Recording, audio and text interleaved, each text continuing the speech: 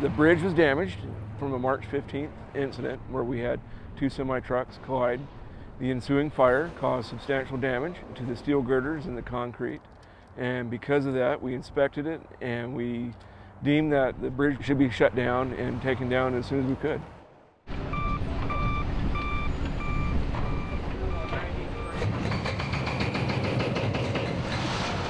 We have unincorporated communities on both sides. On the north side is the Mescal area, and the south side is the J6 Ranch. We recognize that there are a lot of people who have to go a long way out of their way, and we are doing our utmost to deal with the situation as fast as possible within the bounds that we're allowed. Conditions have changed a lot. We have a lot more trucks on the highway, many more cars. We have a larger population that we have to accommodate. And so the new bridge will be up a little bit higher than the old bridge and will be more fire resistant. So if there were ever an accident again underneath the bridge, then the damage to the new bridge would be more sustainable.